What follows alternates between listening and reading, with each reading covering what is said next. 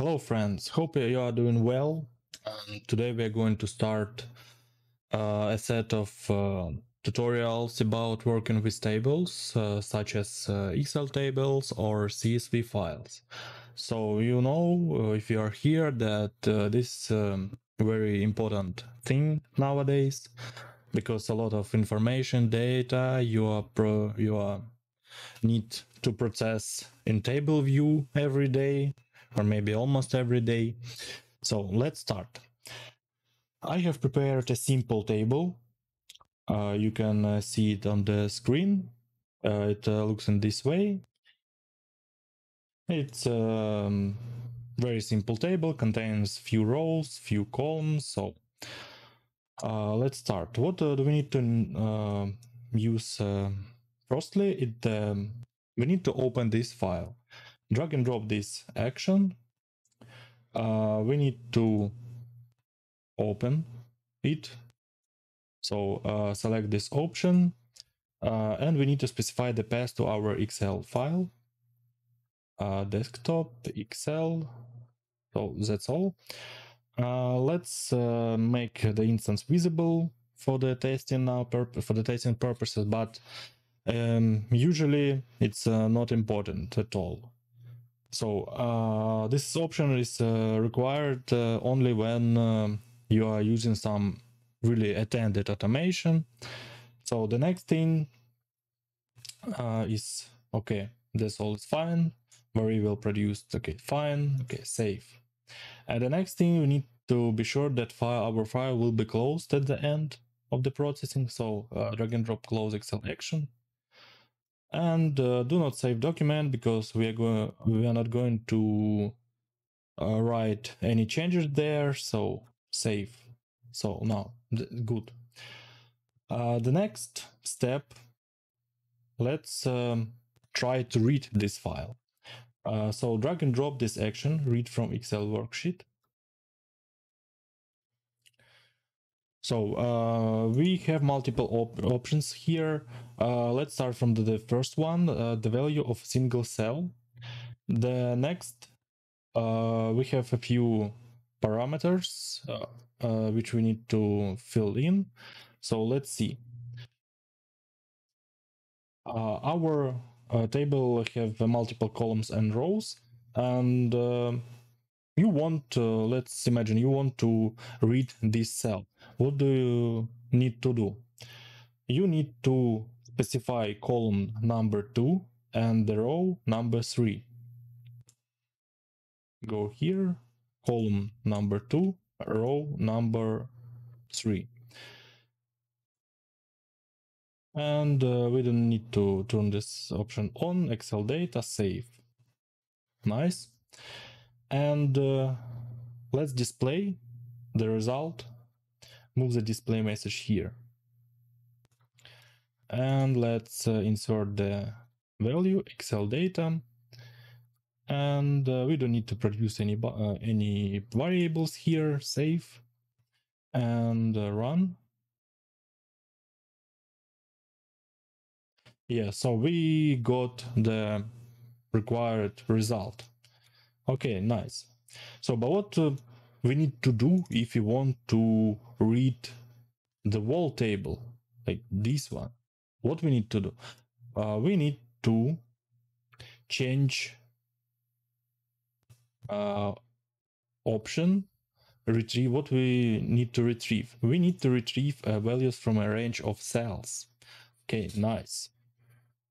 Start column, and we want to read whole table. Whole table means from A1 to D6. We need to specify the start column 1, start row 1, and column number 4, and the end row needs number 6. Okay, number 6, advanced. Let's keep it for now. Variable produced, Excel data. Nice. Let's put it here. Let's display the output result. We need to use action from the loops tab. For each, we're going to loop each row by row, value to iterate Excel data, current item, and the name is fine. Okay, save. The next step, what we need to do, we're going to use the display message action. So we can use this one, but we need to do something like, so each row will be read row by row. So we need to specify that we want to display this cell, this cell, this cell, this cell, then this cell, this cell, this cell, and so on and so forth, and up to the end of the table. So what we need to do, we are going to use the indexing of that row, of the value in the row. So let's insert current item. Yes. And we need to specify the index of the cell in the row. So we need to do it in the square brackets after the variable name. Let's use the separator. Let's rename it like 1, 2, 3. It's really strange because start row and end row we are going to specify from the digit 1, but here we need to specify indexing starts from 0 like a traditional programming. So okay, fine. Let's check it. Let's decrease the delay between actions. Run.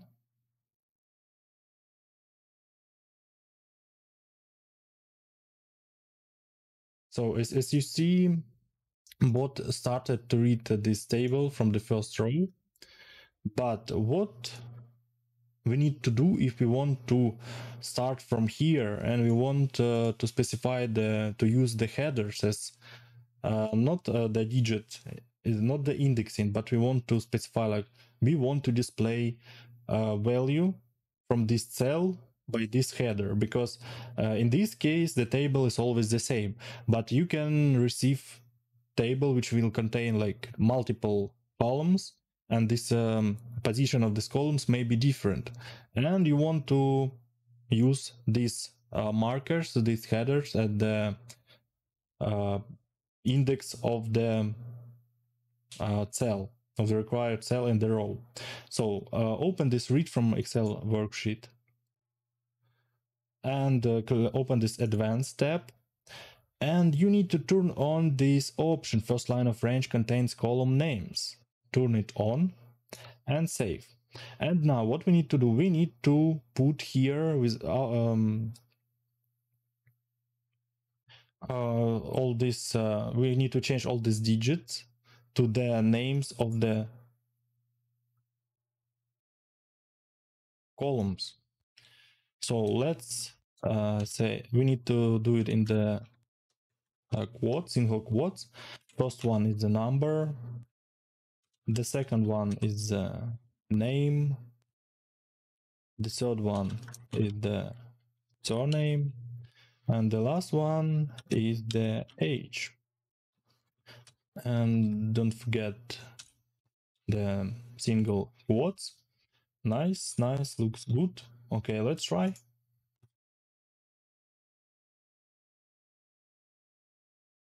Yeah, so and we are, so bot knows that the first line is our the first line of our table is the header of the columns. So bot knows which value exactly you would like to retrieve. Okay, fine. But we have another option here, which named its values from selection. Okay, let's do it in this way. But what actually this means, values from selection? Okay, click on save. Okay, nice. And for example, go here, launch Excel, make instance visible. So during while the bot retrieves data from the Excel files, the Excel window will be opened. So let's close this one. And what we need to do? We need to add something like a message to display to pause our bot, our flow. Type here something like message to display. For example, let's name it, let's give it a text something like have range been selected, and the question button, but save. Okay, nice. Okay, keep, and we don't need to we're not interested in predicting any variables. So let's start.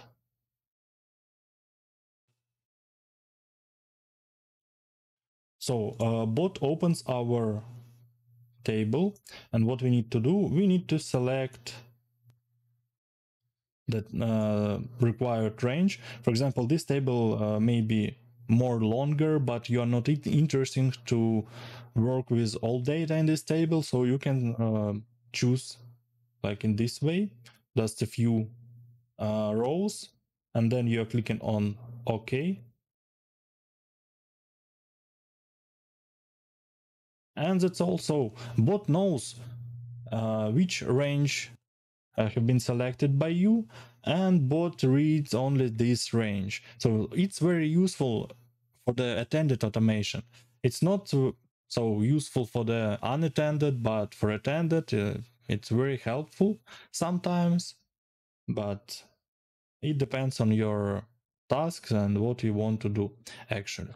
So thank you for your attention, and do your best. Bye bye, friends.